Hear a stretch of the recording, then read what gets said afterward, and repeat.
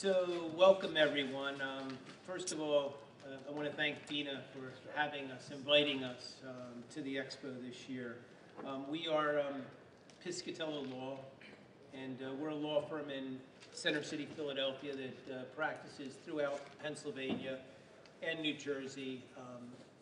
We have a few people with us here today. We recently developed a relationship with a very well-known, prestigious racer, professional racer, Arley Kemmerer. She's going to be helping me out today. We also have Rachel Rubino, who is helping with our office. She's a bike advocate and a mechanic that looks after us.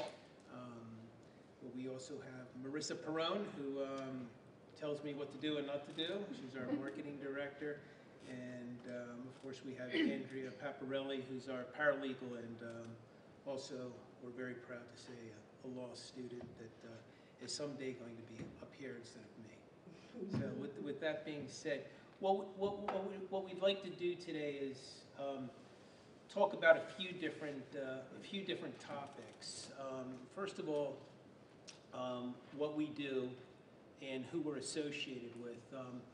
We predominantly represent cyclists in the community that have been in bike crashes. We're going to be talking about an organization that we're a member of. It's called Bike Law USA, and Bike Law USA is an organization that was formed a number of years ago, and it's a group of attorneys, one for each state, that is tasked with representing cyclists in that state and acting as an advocate to help cyclists in that particular state. I happen to be the attorney that's been chosen to represent Pennsylvania, and it's my job to represent cyclists, not just in bike crash cases, but also to act as an advocate. We're also going to be talking about the different types of bike crashes that occur all too often. We've all seen them. You've heard about them. You may have been involved in bike crashes like this, but we're going to talk predominantly about a few that cause a lot of injuries to many cyclists all too often. And the last part, which I consider to be a very important aspect of what we're here to talk about, is a topic that might seem dry, but it's really important, and it's really filled with some important information, and that's insurance law, and specifically the insurance that's available to all cyclists that's not known to most cyclists, and that's the insurance that is your automobile insurance. And people don't realize that one of the most important things that we as cyclists should really be concerned with is the type of automobile insurance we have. And we're going to talk about exactly what we should be looking for in auto insurance. A little bit more first about the first topic. The first topic of bike law itself. Bike law, as I said, is a group of attorneys around the U.S. that each represent a state, each of us being tasked with representing cyclists and being an advocate in our state. Started in 1998, a gentleman by the name of Peter Wilborn unfortunately lost his brother to a bike crash accident and decided that he needed to do something with his profession to help cyclists and to help minimize injuries and accidents. And with that, bike law was formed. As I mentioned a little bit earlier, we represent cyclists. We work on behalf of legal reform that helps cyclists. And what we're doing today, hopefully imparting a little bit of knowledge about how to avoid bike crashes and a little bit about what you need to think about before you even step foot on a bike. That has to do with the insurance situation. With that being said, what we're going to do is talk about some really unfortunate bike crashes that happen every day. and a lot of people are injured. And we really believe that by being familiar with these types of incidents, you could really avoid a lot of them. And Arley is going to talk a little bit about some of the most common bike accidents and how they occur. So, Arley, you want to go over probably the most common?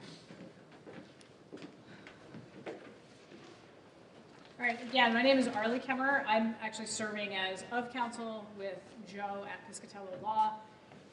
I'm an attorney. I've been an attorney since, and in private practice since 2012. My practice is based out of the Poconos, but now I'm sort of splitting my time between up there and with Joe at his practice in Old City. I race bikes professionally. I've been racing bikes for 11 years now or something like that. And Joe just skimmed right over my picture on this presentation, but there's a picture. That's because I knew you could explain it much better. Tell everyone a little bit about your racing career. I've raced cyclocross for the last 11 years as well, give or take 11 years, but as a professional. I've represented the United States at the World Championships in 2014 and have been represented the U.S. in various World Cups since 2013. Still did World Cups up until last year, and this year, I forgot. I did World Cups this year, 2 months ago. Sorry. Yes, I did that too. I haven't practiced a lot at the same time. It gives me a lot of free time. So I'm going to present, Joe and I are actually going to trade off a little bit here about various kinds of bike crashes. There's a couple videos in here just to make the hair on the back of your neck stand up for today. We want that shock value. The first thing, we call it the right hook. So this is a situation where you're on the bike lane or you're on the shoulder and someone hangs a right-hand turn and just hits you while you're just cruising along you're intending to go straight. This has actually happened to me. I've been hit on a bike twice in my life, both while I was in school, in law school, and living in Washington, D.C. So this has happened to me. So this is a situation where you're right next to a car hangs a right, you don't know that that's coming. So I'm sure everybody in here would understand that you, as the cyclist, would have the right of way in that situation, similar to a car in that particular situation. But what the law is and what really ends up happening practically are two different things. Now, fortunately for me, when this happened to me, all I did was sort of lean on the car, and we both made a right turn. So I just made a right turn with the car. Wasn't planning to go that way, but that's what happened. I didn't crash, driver drove off. It was really scary, but it was okay for me, fortunately. What's going on here? Okay. Is this middle button going to play it?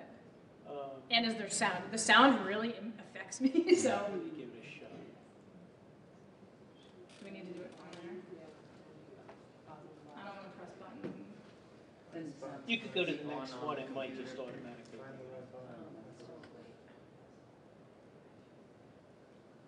We're lawyers, we're not IT people. We don't know how to do this.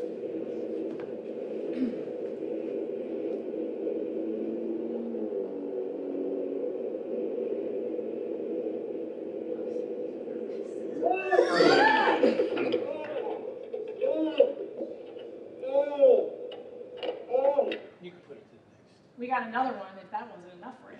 We got a second video. We can jump on it. How do you have some? Got the same one. There you go.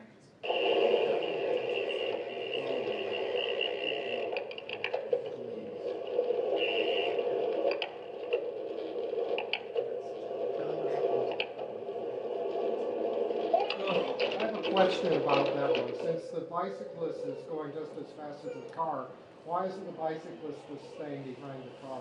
Well, you raise a good point, and that was actually one of the things, and I don't know if we have that on the next slide, but I personally, in practice, it's probably ever since I got hit, or that happened to me, that if I see a car in front of me, I defer. I don't trust that they're going to have their turn signal on, and I defer to them just in case, because if I am side by side with them and they hang that right-hand turn, there's nothing I can do. Now, again, that doesn't make these cyclists at fault, but it's just more of like a best practice if you're trying to not get hit by a car.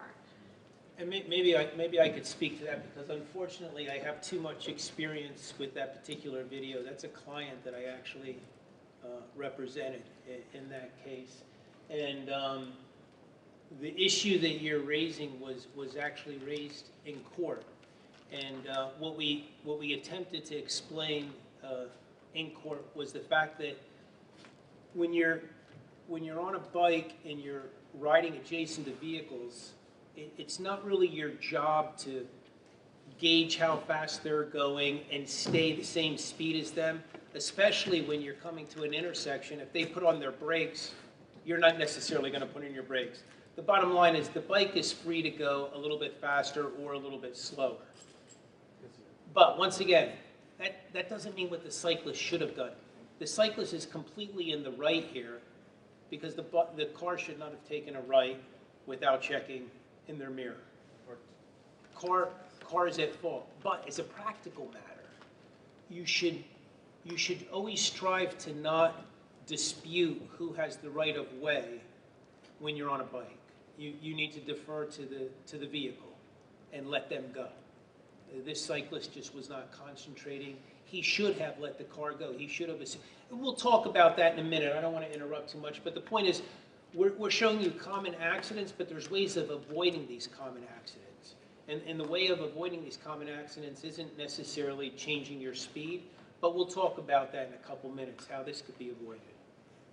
We're going to have time for questions, but because we have a very well-known attorney in the audience here, John Baldante, if you have a question, I'm going to let you ask him. Who also got creamed this summer in the right hook turn.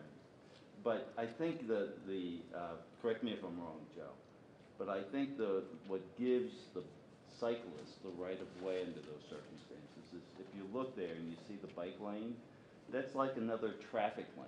So if you were to think of that as a car lane, and you were driving in the center car lane and making a right-hand turn, you would never have the right of way as a car driver to just turn from the center lane across the right lane and make a right-hand turn. That bike lane is there for that cyclist, and the car has to respect it. So that's the legal principle. May I respond right? to that? We are ringers. We're both members of the National Committee on Uniform Traffic Control Devices Bicycle Technical Committee. I want to point out the solid striped white line. That motorist has no instruction to merge to the right before making his turn. This is a case where the facility has us arguing dysfunctionally about jelly beans. That bike lane should be dropped well before the intersection so every participant in traffic can pick his roadway position according to his destination at the intersection. Okay, that's a good point. We're getting off topic a little bit here. We're discussing who's right and wrong and how the infrastructure of the lane should be tweaked a little bit so as to afford vehicles a better opportunity to recognize that bikes are alongside of them. That's something we could talk about when we get through this. But for the time being, why don't we just move along, and then we'll have some. I would love to talk to you about that because I have some ideas also. But you're right, and that's something that we're addressing with something called Vision Zero and changing the infrastructure of the roadways. It's a great point, and things do have to change in that respect. Okay, I'm going to do, just because, one more question, and then we're going to move along, and then we're going to have. I just hope we definitely come back to it because it's a hugely important thing. Absolutely. Philadelphia died about 6 months ago from exactly this situation. Exactly. Yeah. And I want to know the origin of the law behind it too. I don't want to know just what's practical. I want to know how you guys and how the traffic authorities came up with the idea that you could make a right turn in the first place. But you can't do that in a car. You can't make a right turn from the left lane. So at what point did it become okay? At what time did it become okay for what? For a bike? For turning into a bike lane. Oh, For turning it across. didn't. It didn't. You should be turning from the right most lane. Yeah, The car should have moved. you have to wait until the area is clear, and then you can turn. Yeah, But we'll get into it. Let's take it up after we get through, so we have more time to talk about it.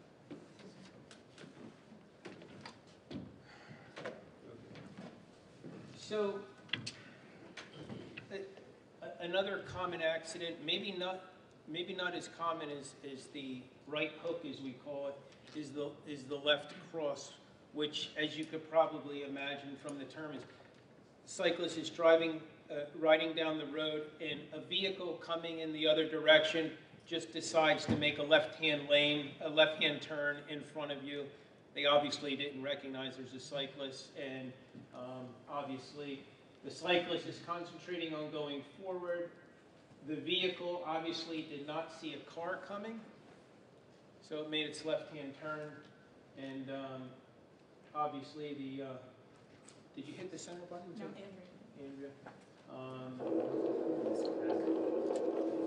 It's hard to predict this is going to happen. You're bike riding down.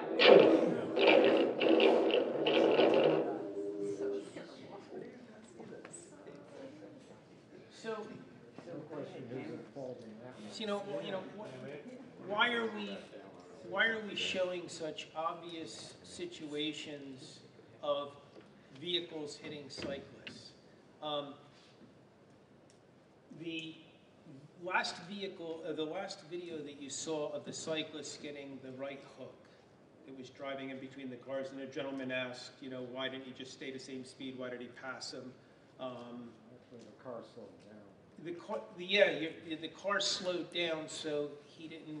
Maybe he did. Maybe he didn't realize that. But there is a way. This particular cyclist that I represented, he came to me because this was his third accident, and I know why he was involved in many accidents, because he has a GoPro, and I've seen all of that.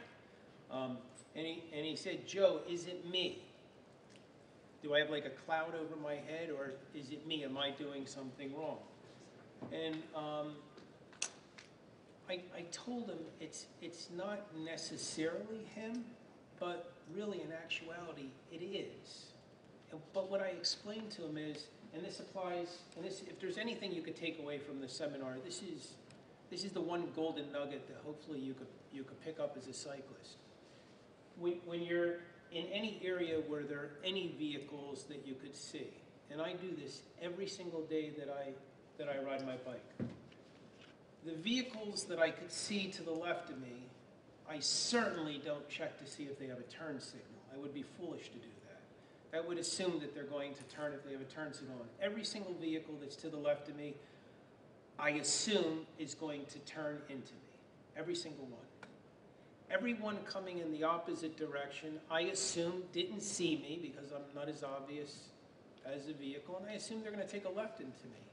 It's what you have to do as a cyclist, and you might think that's overly paranoid, you might think that's not fair, and maybe it is paranoid, maybe it's not fair, but I do a really good job at being avoided being hit in Philadelphia every single day. At least, I would say I have to go across town at least 4 or 5 times per ride.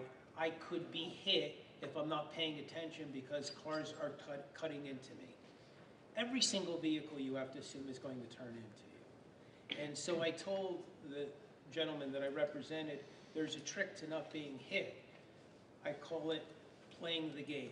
And the game is, how many cars could you count on every single ride that almost killed you? And the higher number you get, the better score you have. Say you start fudging the data and you see a car sort of turning, like, well, I kind of saw him, so I avoided it, so you could say that's 1. But the point is, you could actually pick out 4, 5, 6, 7 times per ride where you almost avoid an accident. By totally avoiding it, obviously. But that's what you have to think as a cyclist. That's the type of defensiveness. I'm not saying that's right. I'm not saying that's the way it's always going to be. But it'll keep you from being hit. It keeps me from being hit every day. Also, in that video, you have to realize there were cars to the left of that cyclist and all going the same direction. So the motorist turning left probably saw those cars, probably didn't see the cyclist because they might have been screened by those cars and all. As soon as they passed, oh, there's my window opportunity to turn. Gun that accelerator, and that's why you heard that loud impact too, probably, because they were probably going very fast to complete that left turn before the next bit of traffic came. Never saw the cyclist in Absolutely. the last second. I've been in court with this exact case where the cyclist is riding down the road. They come to an intersection, the people at the, there's no traffic control device, but the people at the intersection, because there's a lot of traffic backed up, will just stop to let cars make a left-hand turn in front of them. Good Samaritan. And the cyclist is coming down the side of the street. I actually represented a cyclist that was hit by a car making a left-hand turn, and the police officer wrote the ticket to the cyclist, indicating that the cyclist is definitely at fault because he proceeded with through an intersection that was unsafe to proceed through because the car was making a left-hand turn. That actually went to court, and fortunately the judge explained to the police officer that the cyclist had the right of way, and even though the vehicle coming in the opposite direction was waved on by another motorist, that it was clear, you're at fault. If you can't see, you're not supposed to cut over. But once again, you might say the cyclist, how could the cyclist see the vehicle that's about to make a left-hand turn if there's cars obstructing his or her vision? That's not the point. That's not the point. The point is you just need to always be aware that a car is going to cut in front of you. It's going to take a left-hand turn.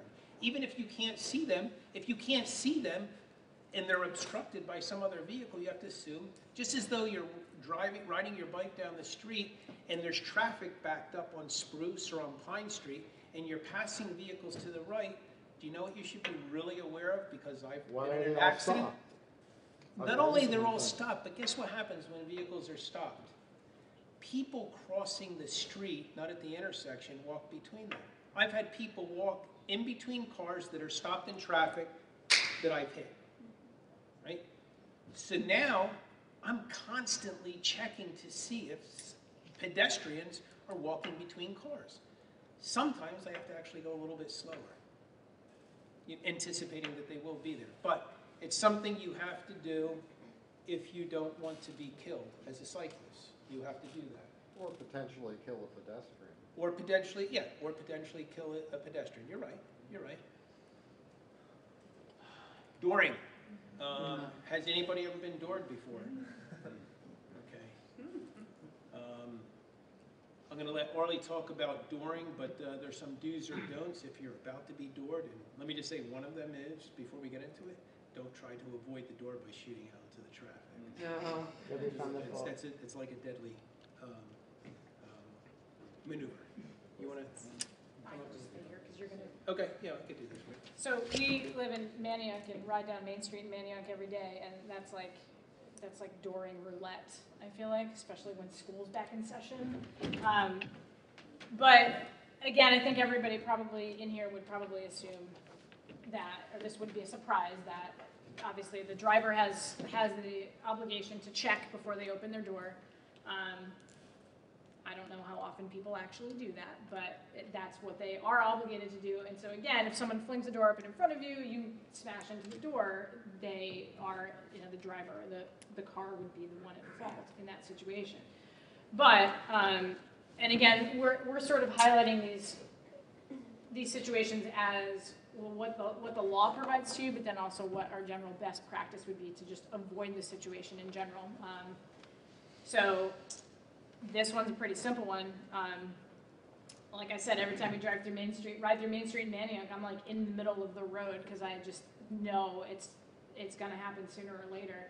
So, you just want to try to avoid riding in the door, as we're calling it here, the door zone, and just assuming when you're in a place like Main Street in Manioc that there's going to be people getting in and out of cars with regularity, and yeah, it's an anticipation of something that might happen. And while it may, again, to echo Joe, it may seem unfair that we are having to be more defensive and more attentive and all of those things, but ultimately it's not really about who's right or wrong when you're severely injured, because at that point you're injured. So yeah, we can hash out all day long who's at fault, but it doesn't really undo the injury that it's caused. So again, the idea, the main takeaway there is if someone does fling the door open, I know it's really hard to not swerve because I've done that before too, where I've swerved out of the way. But I don't know if it's very easy to think about that in that moment. But if you're traveling in what we're calling or in that yellow zone of that photo right there, then the hope is you won't run into a problem.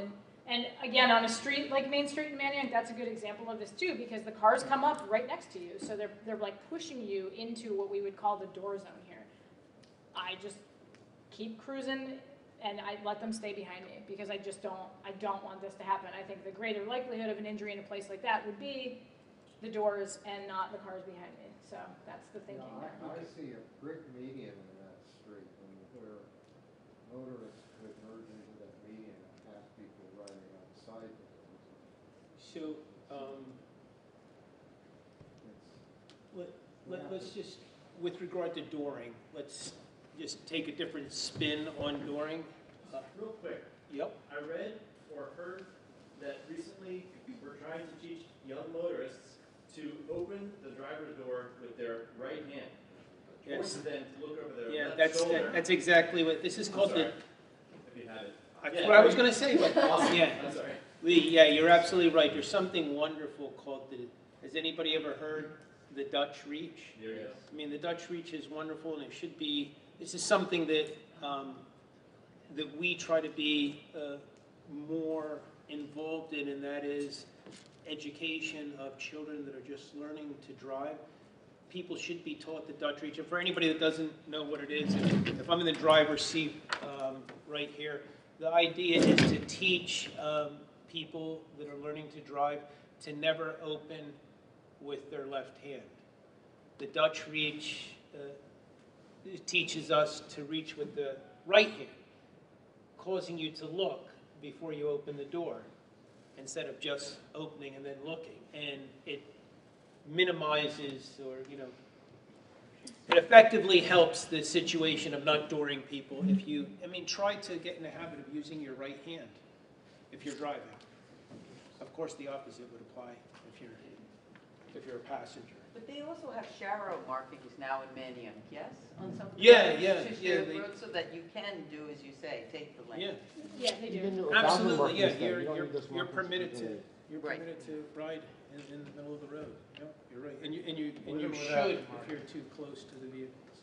Could we come back to that later? Absolutely. Because there's laws about how wide the street is and where you have to be on the right as opposed to not. Not in Correct. I Pennsylvania. need to know more about those. Pennsylvania law says nothing about lane width or shareability. Okay. So, I had the pleasure, I don't, is he in here? I had the pleasure of it. Stafford left, You know who I'm talking about? Joe Stafford. Yeah. So, my worst nightmare it comes to fruition. I'm standing at our booth upstairs, and this gentleman says, "I want to give you a quiz and ask you a question about the law. I wonder if you know the answer." And he cited some statute, some code, and I had to admit, I'm sure I'm familiar with what it talks about, but I don't know it by that number. And he proceeded to tell me that he was the gentleman who drafted the bill that was eventually signed in Pennsylvania, giving us the 4-foot rule. When you're passing a cyclist, you're supposed to give them 4 foot of clearance. Some states have no law on this. You could pass as close as you want. There's some states, right, that have 2 foot, but I think most that do have a law have, well, there's the statute right there to be referenced. Most have the 3-foot rule. We're fortunate, as an attorney, I practice law in Pennsylvania and New Jersey, and Pennsylvania is not a very progressive state. New Jersey has a lot of much more consumer protective statutes and thinking about the general public more, believe it or not. Pennsylvania has a lot of archaic laws, and they're not very progressive. To my surprise, and I learned why, but to my surprise, Pennsylvania is like leading the way in the United States. 4 foot, that's fabulous. The problem is, you know, how do you implement this? How do you cite people for this? It's not that simple. Perhaps with education, motorists will be a little bit more cognizant the fact of how many pounds their vehicle weighs and that they're passing a cyclist with no protection, and they will give us more room, but there are actually, very quickly, there are actually some states that are actually doing testing with technology that's been developed to measure the distance as a car passes a cyclist, that they're mounting on bikes and testing certain roads to see what the general population is actually passing, and then they're going to try and figure out how do we actually enforce these rules for 3 foot or 4 foot, whatever it is. But it's in its infancy, but it's a start, and it's a wonderful thing for motorists to know that they should give us a little bit. I bet most motorists are unaware of that rule. I would say unless they're cyclists, right? Unless Right, you're a unless you're a cyclist, I don't think many people would know about I've never seen that sign on the street. it. You must visit our website. You show them? Look at that. Yeah, we have it. Yeah. There it is. Can you hold that up again? There it is.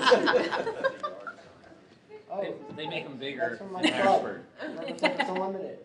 Okay, this is real quickly over this because I know we're running out of time and the most important stuff is coming up. I used to think it wasn't cool to have lights on my bike. It's really cool to have lights on your bike. It's cool to make it home. A strobe light, a flashing light on the front, flashing light on the back. You know, you're not going to lose credit with being cool by having a light on your bike. It really helps. How many people in here ride with lights on their bike during the day? Yeah. If it's raining or if it's normal.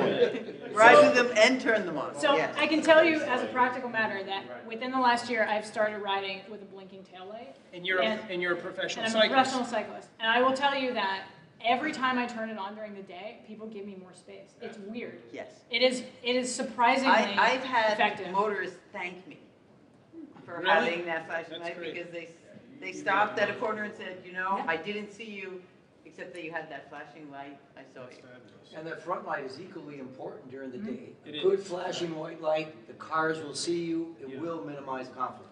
Or minimize door. Real quick back here before we get to Yeah. Just real quick, I won't slow you up, but if you're not familiar with the Garmin Barrier Radar, check it out. Yeah. It's a lifesaver because it actually tracks cars up to 150 yards on a Garmin device. I don't know about other brand devices or if you use a phone, it won't work with that. But it will actually show on your Garmin when the cars are coming up. It's a lifesaver. right, which is really helpful for Like vehicle. each individual car, so meaning like, you know, and it won't track cyclists usually every now and then it will. Usually the object is moving faster than you as well. It'll be a little dot moving up. So even if you don't hear it, you can see it visually and you get an audible alert. I know a number of people that use it and really like that. What's that called? Garmin Barrier Radar.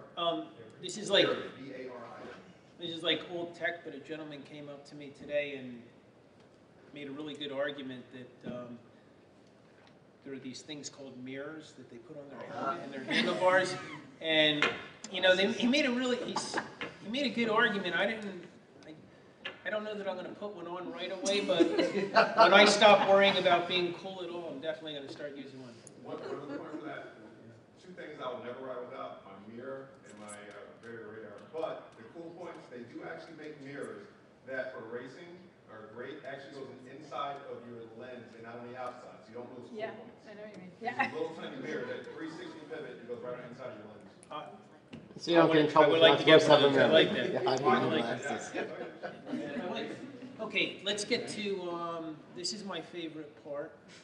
This is really exciting to me because this is what determines whether or not it could help somebody or not. Insurance and cyclists. First of all, as a general rule, most people don't realize that if they're in a bike crash, they don't realize that one of the most important things we have to look to is what your car insurance says, what you have on your car insurance. And that goes not just for your medical bills. Your medical bills by law have to be paid by your car insurance if you're in a bike accident. Most people think that, well, the other car caused the crash, they should pay for it. Ultimately, they will, but in our state, in Pennsylvania, you go to your car insurance, they pay the first $5,000 of your medical bills. Also, when you're on a bike, even though you're not operating a motor vehicle, if you're in a bike crash with a car, one of the most important ways of protecting yourself is to have what's called underinsurance and uninsurance. How many people have uninsurance? How many people are not sure what uninsurance is and underinsurance? Okay, more than half of the people. So this is the most important thing as a cyclist that you need to, this is one of those things you have to take away, if anything, from this short lecture. If you're in a bike crash, chances are that the person that struck you and caused the accident, probability-wise, statistically, they're going to have coverage that protects you to the tune of $15,000. It might seem like a lot of money to some people, but if you have multiple broken bones, if you have an injury with your head, if you can't work for a period of time, $15,000 goes away before you get out of the emergency room. If they call a trauma alert for you, you could have a medical bill of $50,000 like that. So in a bike crash, you could be completely protected if your car insurance includes uninsurance and underinsurance. That's a portion of your policy that if the other person hits you, doesn't have enough insurance, or doesn't have any insurance, you're going to be protected because you were financially responsible enough to realize, chances are, if you're in a crash, the other person won't have sufficient insurance. You go to your own insurance policy, and your own insurance policy will pay for your damages, whatever they are. So what I encourage everybody that I spoke to here today thus far is call our office. We don't charge for this. Let us know what kind of policy you have. You could fax us, you could email us your policy, and we'll point out exactly what underinsurance is and uninsurance, and we'll talk about what kind of coverage you should have. It's depending on what you could afford, but it's really important. Shouldn't our insurance brokers know all that, or they're not equipped to really? That's an excellent question. They should know about that, and they should tell you about that. And even if they don't tell you about it, by law, when you buy car insurance, the Commonwealth of Pennsylvania mandates that if State Farm is selling you a policy, they have to give you underinsurance and uninsurance at the same level that you're purchasing what we call your liability insurance. That's the part of your insurance that pays the other person. They have to give it to you. The only way you don't have it is if you sign a form saying I don't want it. I know that I'm supposed to be offered, but I don't want it, and you give it up. Why would an insurance agent ever do that to you? Anybody have any ideas? No attorneys, please. One rational explanation is if they think you're a high risk. No. No? They could no. Their livelihood depends on selling premiums. Right.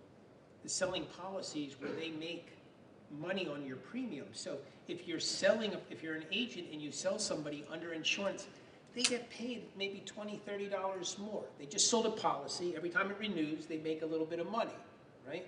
So you would think, why would an insurance agent not sell you under insurance? The loss triumphs, and the risk is greater than where is he saying? So if you do have an accident, now they got to pay out all this money, and your premium's not going to cover that. Okay. The agent doesn't pay for it. The agent is a representative of State Farm or Nationwide. There's a very simple reason. When people buy insurance, they learn that it's very expensive, especially if you live in a city, right? Insurance agents compete for business with other insurance agents. Insurance companies, even if you don't have an agent and you go online and you purchase a policy, they're competing with other companies. It really helps if they could offer you a product that costs less. So what they do is they just exchange, they just sell more policies. They could give you a policy that costs less. They tell you, don't worry, you're protected, you have everything you need to have under the law, and you're only paying X thousand dollars per year, and you buy the policy. But the problem is, if you're in an accident, you're screwed. So the insurance agent would actually make more money if they sold you a more expensive policy, but it's better to sell the policy than to have somebody else sell it. What do you, Go ahead, you didn't ask. it's just quick. This is really good to know, and it's valuable for me because I But what have if you don't have a car? car? What if you don't have a car? You're- And there's you're- a lot of cyclists who don't have cars. Yeah, well, then you should practice some of the tips that I taught you about avoiding accidents. Yeah.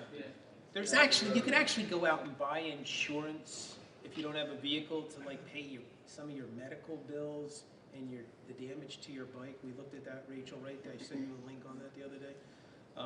But I haven't found anything that protects you like underinsurance, uninsurance. One more question. How come you don't mention full tort versus partial tort and why you should have full tort there? I didn't get to it yet. Okay. Oh, okay. I thought it was in Yeah. the slide. Yep.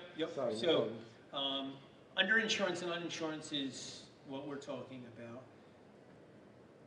If you have a policy, remember the insurance agent wants to sell you the policy. They don't want to charge you too much or you'll go to another carrier. They should offer you, and by law they have to give you something called full tort. Full tort is a type of policy that if you're in an accident, if you have a crash, you could make a claim against the other person for your pain and suffering. If you have limited tort, you can't make a claim against the other person for your pain and suffering. Even though the other person caused the accident, and they're fully insured, and they have full tort, you can't make, now there are exceptions, and your agents will tell you, if you're in a really bad accident, you have really bad injuries, don't worry, it doesn't matter if you have full tort or limited tort. The truth of the matter is, if you have limited tort, you're greatly restricted in what you can do. So you have to have full tort. Everybody should have full tort. Nobody should have limited tort. Is this just a Pennsylvania law, or is this applicable in all states or most states? This is a Pennsylvania law.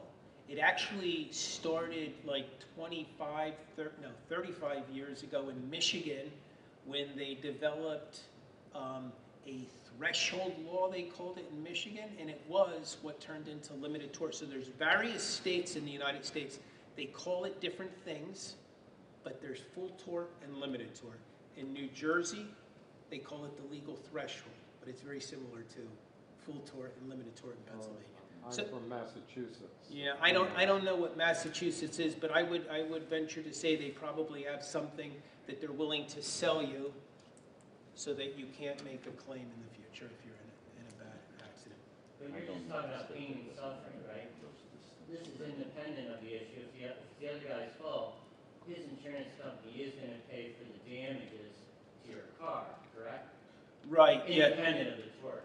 Exactly. So if you have limited tort, good point. If you have limited tort and you're on your bike and the vehicle breaks your bike or damages it, even though you have limited tort, they still have to fix it.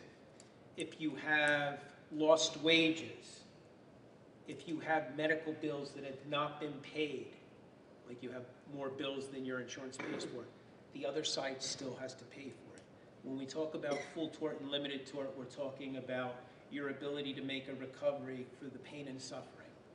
So that's why you need full tort, for pain and suffering. Where does your regular health insurance come to play? So- Car insurance, health insurance? Yeah, so in Pennsylvania, and I'm sure there's differences in other states, but in Pennsylvania, we have what's called a priority system, and depending on the circumstances, oftentimes when somebody's injured, there are various insurance policies that are potentially at play, but there's a priority of who goes first and who goes second. If you're in an auto-related accident, the priority dictates that your auto insurance pays the first portion, typically $5,000. Then your personal health insurance comes into play. If you're in an accident in a car and you're in the scope of your employment, your auto insurance doesn't pay. Your workers' compensation takes a priority and they pay first. So oftentimes one policy pays in a car situation. When we call it exhausted, when the policy is used up, the $5,000, then your personal insurance comes into play. One more question. The other car is completely at fault, and you have $1 million in medical bills. You forget about pain and suffering. Are they required to pay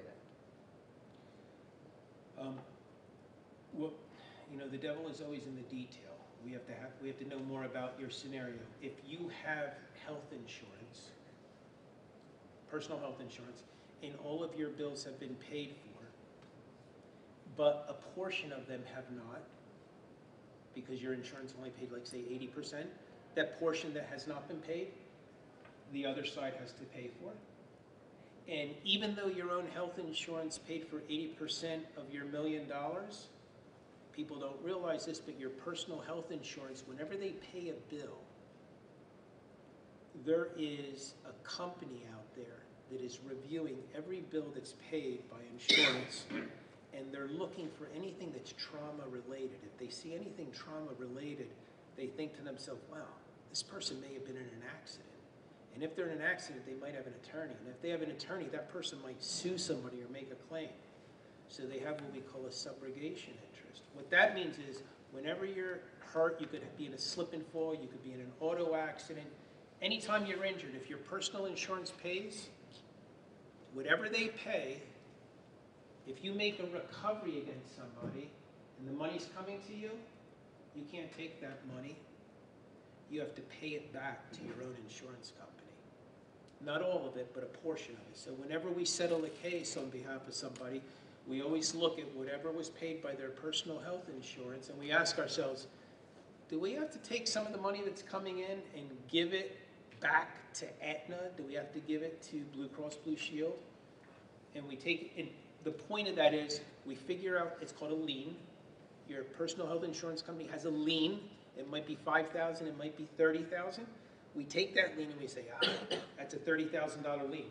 When we negotiate with the insurance company on the other side, we explain, we've got a $30,000 lien, so even if you gave us $50,000, my client would never see any of it because you have $30,000 you have to pay for before my client would even be compensated at all. So whatever, to answer your question, you have $1 million in bills, some of it is going to be paid by the other side, the portion that's unpaid and the portion that there's a lien on. It's probably a longer explanation.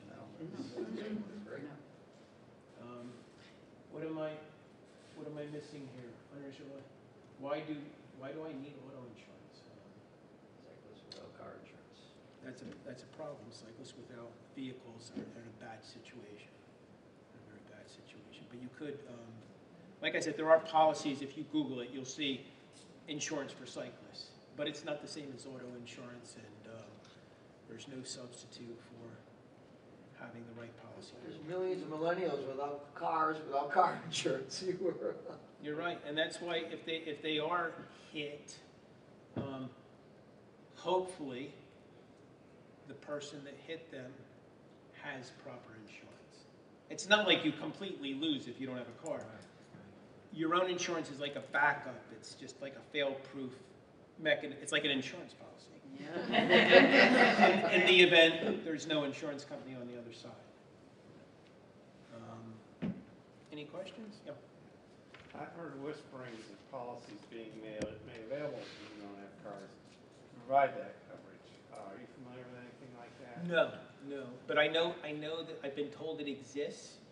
And you're talking about, like I said, there are policies that I've seen that pay for your, if you're a cyclist and you're hit by a vehicle and they don't have enough insurance, they pay for, your insurance policy pays for your medical bills, pays for your bike that's been damaged, and could even pay for your lost wages, but not for pain and suffering. Have you seen those policies?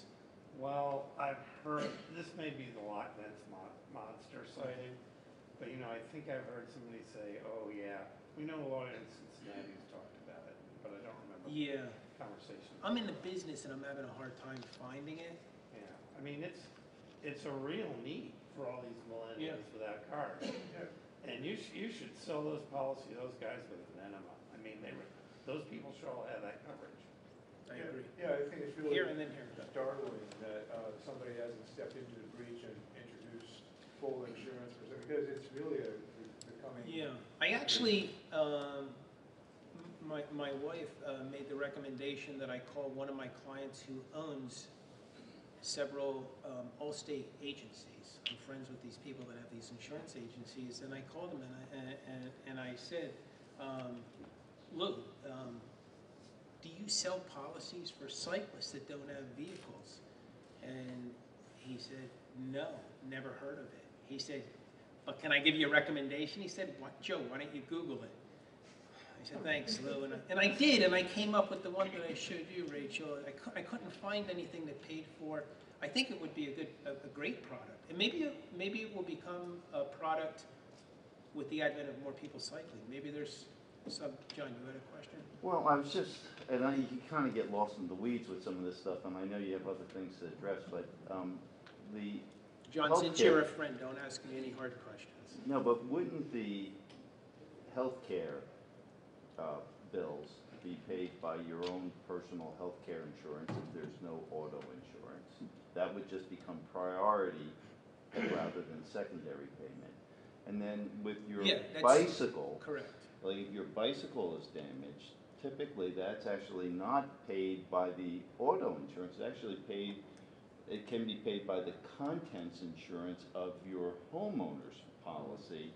And so if you're a renter even, and you don't own a home, you could get renter's insurance and your bicycle may be covered through that. But there's a lot of like little twists like this, and these issues get very confusing. Like when you were talking about insurance, I started thinking of ERISA, and you can really, like your head can explode with some of these legal issues. I mean, the bottom line is the person that caused the accident is responsible for all these things. We're simply talking about what if the person that caused this accident is without.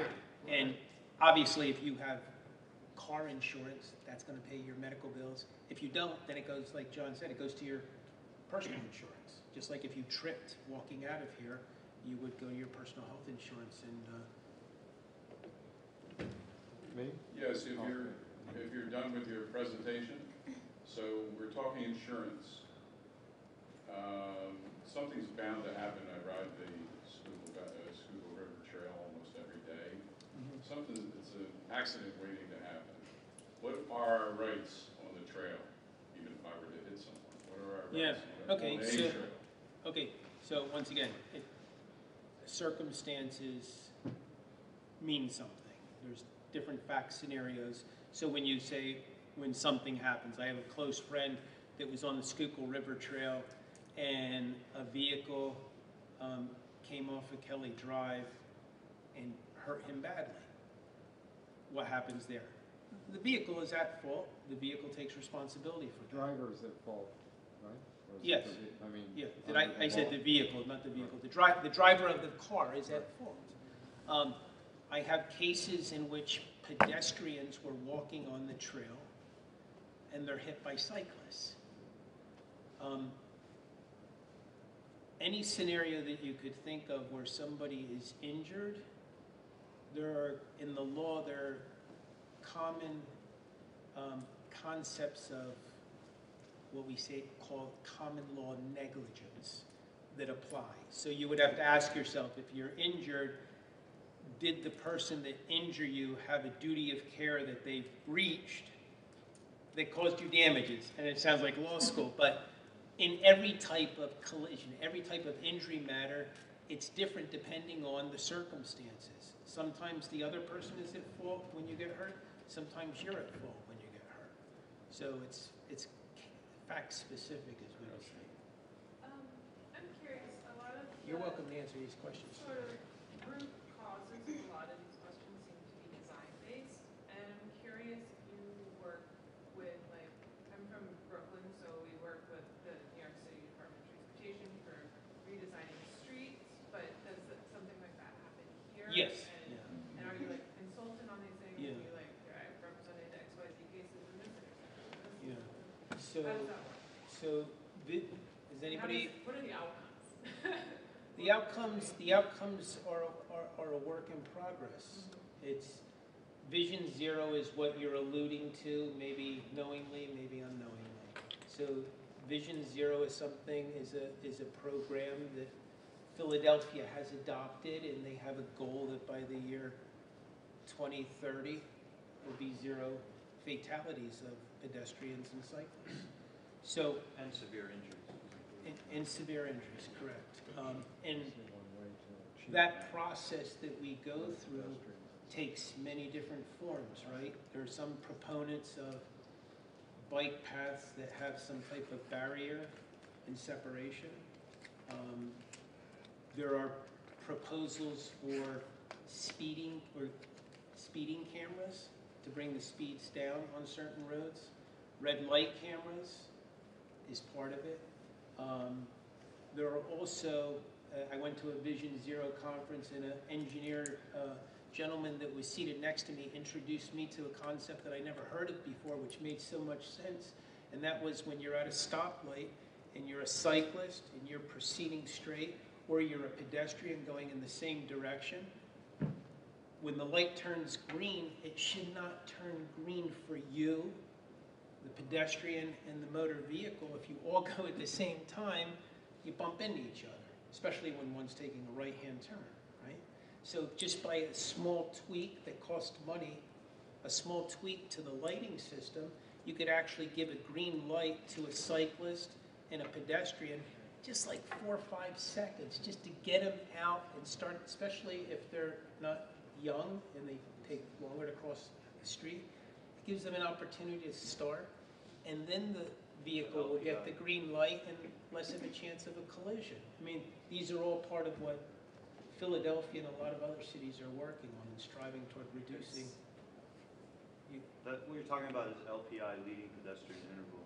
There's also what they call pedestrian-only interface, which is where the traffic in one direction gets their green light, the traffic in the other direction has their red light.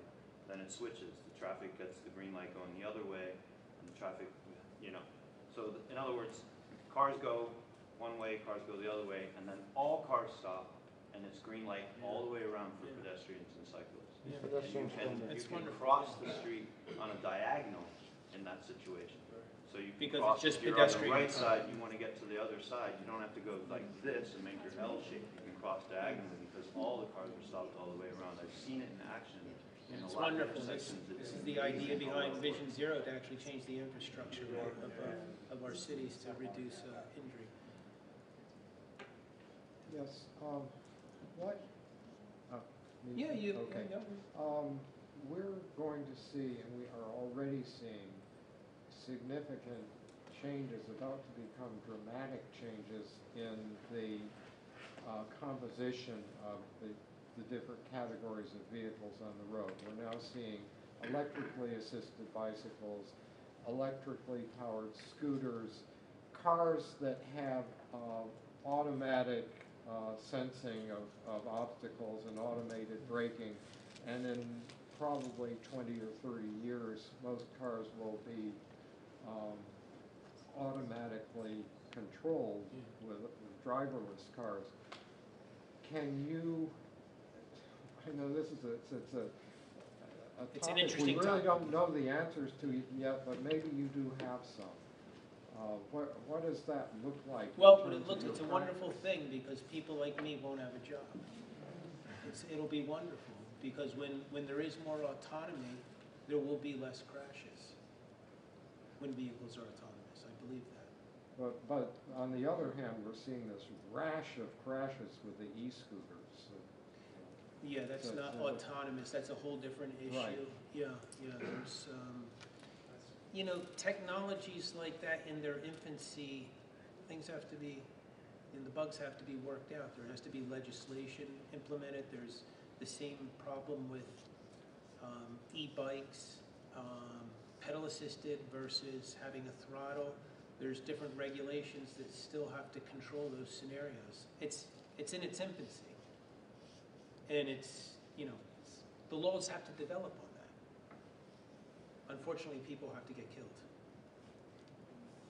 Speaking of which, can we get back at some point to my original question about the right turn? If you remind me of it, yeah.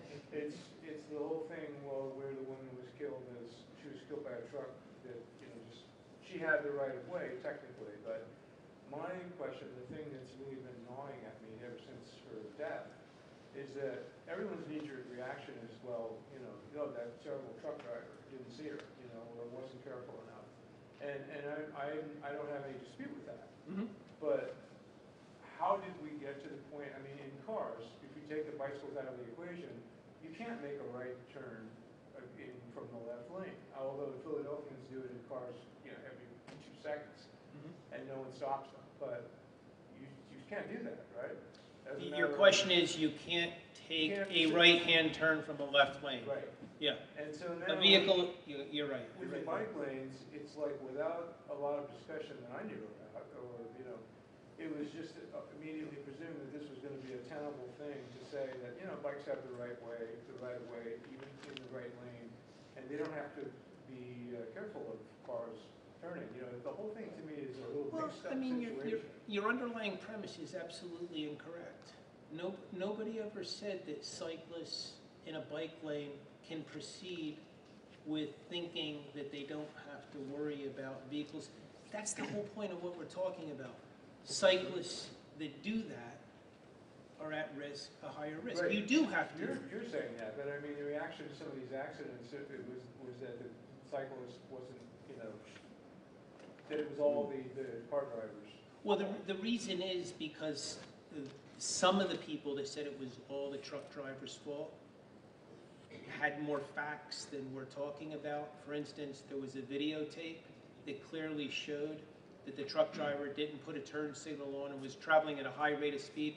Some of these facts leaked out to the public, and a lot of public impression about the truck driver being at fault is based on that. Okay.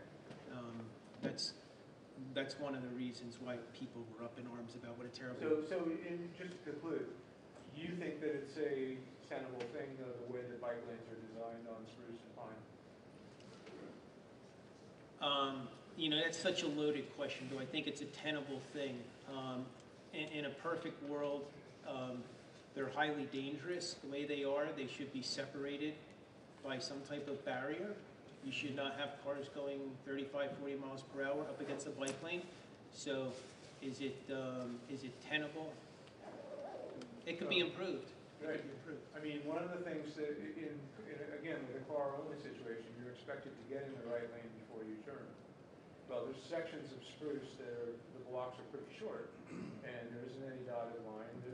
I would say most motorists have no idea that they're even supposed to try to get into the bike lane before they turn. Yeah. And the law is not clear. I don't hear people talking about it or adding to any kind of clarity about that. Right. Well, there are people in the community and there are organizations in the community that recognize the problem, the issue that you're raising, and they're actually asking themselves, how could we educate motorists to recognize that there are bike lanes and we need to take certain precautions? And this is something that will change with time.